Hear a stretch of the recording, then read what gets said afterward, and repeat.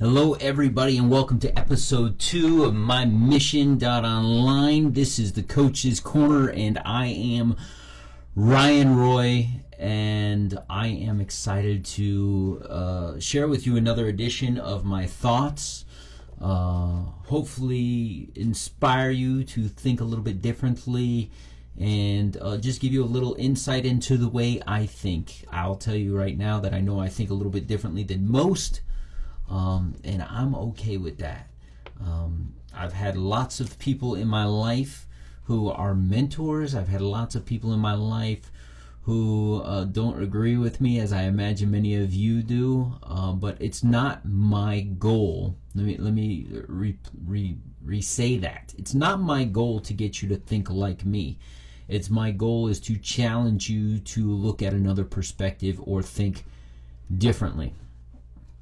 So last night I was thinking about what I wanted to talk about today, and I thought to myself, it's so important to have mentors, coaches, people who can uplift us and guide us throughout life. But who is the ultimate mentor? And if I were to answer that today in my life as a Christian, my ultimate mentor and the person whom I look up to the most is Jesus Christ, and how he walked while he was here on this earth, how he was perfect in his words, with his words. He was perfect with his actions, and that says so much. Now, we will always fall short of what he is, but if we're looking for a model of someone to look up to or how to act as best we can, he is the perfect example. So how do you emulate someone who was here on this earth 2,000 years ago? And I didn't understand this not too long ago, and that's why I'm sharing it with you. Just know that every time I share with you as an audience, I'm learning and growing myself. I don't have this down perfectly. I am not Jesus. I am not perfect. But as I continue to learn and grow, I find that as I learn and grow, and I share, right, the best way to learn something is to teach it, right? It reinforces, and you need to do it at a high level so that someone else can understand. So how do you know who Jesus is? There's this amazing document or series of documents that was put together, and it's called the Bible. It has an Old Testament and a New Testament. And the New Testament has 4 books in it of men who documented the things that Jesus did from their perspective. All 4 of those documents are very similar, yet they're written at different times by different men. So the overlap, but the different perspectives give you a pretty good clue and idea that these things are true. So I would encourage you, if you want to walk like Jesus, you want to act like Jesus, first you need to know who he is. And I didn't fully understand that until I gave myself to the Lord back on August 30th, 2016. And that's when I started to read the Bible for the first time. When I started to read the Bible and get into men's groups or study groups, I started recognizing a theme, as I'm a coach or a life coach, and I'm a mentor to a lot of people, and I guide and uplift them. And when I started broadcasting and doing videos like this, I started attracting a lot of people just like yourself, Christians. And I didn't know why, and somebody pointed out to me one day, and I'm like, you do recognize you are attracting a lot of Christians. Well, I'll tell you, it's not because I was studying the Bible. It's because I studied a thing called personal development, which to now, hindsight being 2020, I guarantee you all of the personal development courses, I know for a fact, because I've read a lot of them, are literally the concepts are brought from the Bible. They just don't have, they happen to not use the word Jesus because some people have certain experiences with religion or organized religion or the church where they're turned off by that. So they took in personal development all these amazing concepts that are shared in the Bible, they rebranded them into personal development, and are sold to millions upon millions of people who are searching for something, and they don't even know what they are seeking. I didn't know what I was seeking, is the truth. And the truth is in the Bible. Again, it's just branded without the words in the Bible. The reason I was drawn to personal development is, one, I wasn't brought up with religion in my household, and number two, I was driven by forces that a lot of people in society are driven by. I wanted to be a better man, and society tells us, men, if you're listening to this, don't listen to this garbage. Society tells us we're defined by how much money we make or our profession and how much prestige we have. So when I found out I was about to become a father, I needed to learn how to make more money to provide for my family. So I was drawn to a company that guaranteed that you would learn a lot of how to make money through certain seminars they were holding to brand yourself better and market yourself better and become a business guru. And I was attracted to that.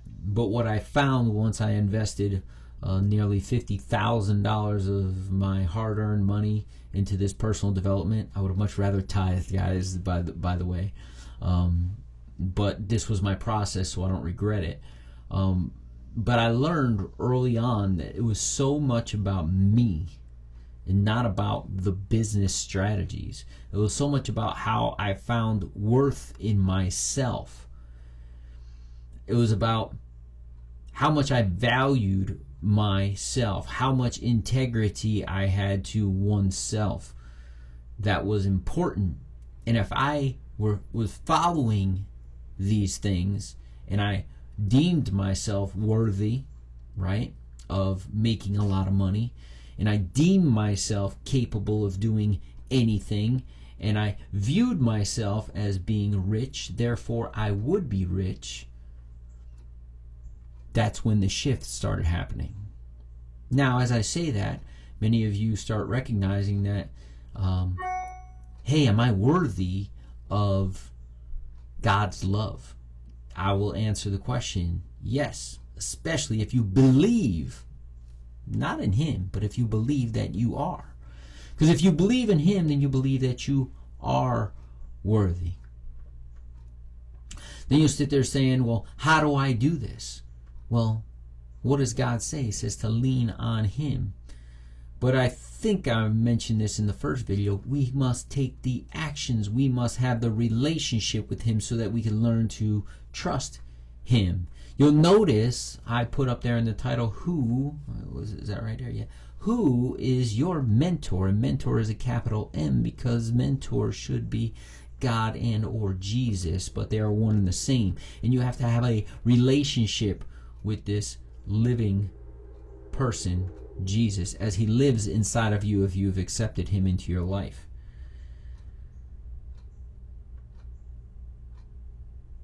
So my question to you is, who really is your mentor? What are your worldly, listen to what I said, what are your worldly desires? And I hope it's to uplift and empower Him. But here's the ultimate question. This is the ultimate question. And I'm going to read from my notes. I took some notes last night as I was thinking this out. And I said, what do you want? And I'm pausing here for a reason. And I'll say it again. What do you want? See, I was reading a book in personal development again. But as I dug a little bit deeper, the author of these personal development books, which are over 100 years old and world-renowned, some of the best personal development books and some of the first ones, was a Christian man. And he said that 97% of people, when you ask the question, what do you want, they don't have the answer. They never thought of it. They'll actually start asking questions about the question, and the question is simple. What is it that you want for yourself in this world? What is it that you want? It's a very personal question, so there shouldn't be any questions posed back. But people will say, what do you mean? What do I want? What do I want for dinner? What do I want for my kids? What do I want for my life? What do I want to do next year? What do I want to do for vacation? What do you mean? What do I want? And the answer I would respond to all of those questions is yes. Ryan, what do you mean yes? Yes, what do you want? All of those things. What do you want? See, as a coach, when I help people, I ask them what they want in 5 areas of their life. And then we start a path to starting to achieve that, to create a life of balance and structure of what they really desire. And many times when I start working with somebody, I always find it interesting because people want what society tells them they should have. And guess what? That's not what you want. That's what the billboards are telling you. That's what TV is telling you. That's what the newscasts are telling you. You want to have this perfect, amazing body. You want to have a sparkling smile. You want to have the best career. You want to travel the world and see what the world has to offer. My question is that what you want, or is that what society is telling you should have to feel fulfilled or feel successful? See, I just said that when I start working with people, we map out the 5 areas of their life that they want to have certain goals in. And I ask them what they want. And we start drilling down to figure out what they really want, what you really want. I ask clarifying questions so that we get to the heart of the matter, if that's what you really desire, what you think you desire, what you think society desires. But I'll come back to this. Well, I'll say this first. More people, most people, spend more time planning one vacation than they do planning their lives. If I asked any of you what you did to go on your last vacation or what you're going to do on this next vacation, many of you would give me in great deal. First, I'd say, where are you going? If you don't know where you're going, you're never going to get there. So hopefully you have a destination for vacation. I personally like beaches. I personally absolutely love Hawaii. So if I said that my next family vacation is going to Hawaii, that's the destination. Then you may ask me, oh, when are you going? I have an actual date. Then, the next question would be like, oh, how much were airline tickets? And I would tell you, because I researched it on multiple websites, night after night, trying to get the best deal. Then you might ask me, hey, what hotels are you staying in? Or hotel. And I may say that. So how long are you going? I'll tell you that because I researched it. Then you might get into some details. What sites are you going to see when you're in Hawaii? And I will have researched that. And I'm only going for a week, but yet the research on this week trip, maybe 2 weeks, it's Hawaii, it's a long enough trip to take 2 weeks. As I tell you all these things, as you ask more and more questions, I have all the answers because I understand my destination and where I want to go. But when I ask you, what do you want for your life? You may not have the answers. There's no clarity. You don't know what you want 10 years from now. And if you don't know where you want to go, I can guarantee you, you're never going to get there. And if you do arrive for some strange reasons, you won't even know that you're there. Why? Because you didn't have a plan to get there. See, Jesus has a plan for your life. God has a plan for your life. But you got to ask him what that plan is, and you must be able to listen. But you don't understand his words if you are unwilling to dive into what it is he had to say while he was here. And you could find that in the Bible. So people go through life. You may be going through life. I, for a long time, went through life doing things that society wanted me to do, or my mother wanted me to do, or what I thought my father would be proud that I was doing. Or maybe my friends. I remember being in a relationship way too long because a friend of mine told me it wouldn't work, and I know now subconsciously I wanted to prove him wrong. I did what he thought. She's not good enough for you. I'll prove you. This relationship's fine. I'm going to make it work. Sometimes we do what the boss wants us to do, even though we know it's not the right thing to do. See, our lives are led by what other people's expectations are. But there's only one true expectation, and that's our Heavenly Father and His Son Jesus Christ dying on the cross, and He wants you to represent Him in what He stood for. And He wants you to become and create more disciples. Everyone else has an agenda for your life. The only one who doesn't have an agenda is Jesus Christ.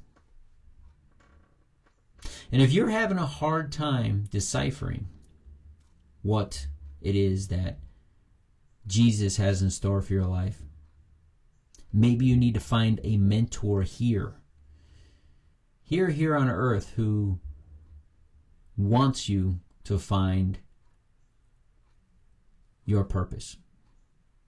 If you don't know your purpose, if you're searching for your purpose, maybe someone needs to start asking you some of the right questions. And that's what I like to do for my clients. It's what I like to do for my friends, my family. And sometimes answering those questions aren't always easy. So I'm going to leave you with this very simple question. What do you want? I encourage you to write it down. And if you're staring into a piece of paper with pen in hand and you don't know what to write, maybe you need some guidance. My name's Ryan Roy. I am a life coach. I'm a believer in Christ. I'm a husband, a father, a coach, a speaker, an author, and someone who would love to assist you in that journey. Please feel free to reach out to me. All of my contact information is here on the site. And I would love, if you're having any challenges with this area in your life, love to sit down and have a conversation with you, complimentary on me, to get to know you and hopefully gain some clarity. With that, I'll leave you with that. That's a big question. What do you want? Have a blessed, beautiful, amazing day. From Justify or Just Do It and myself, we'll talk to you soon.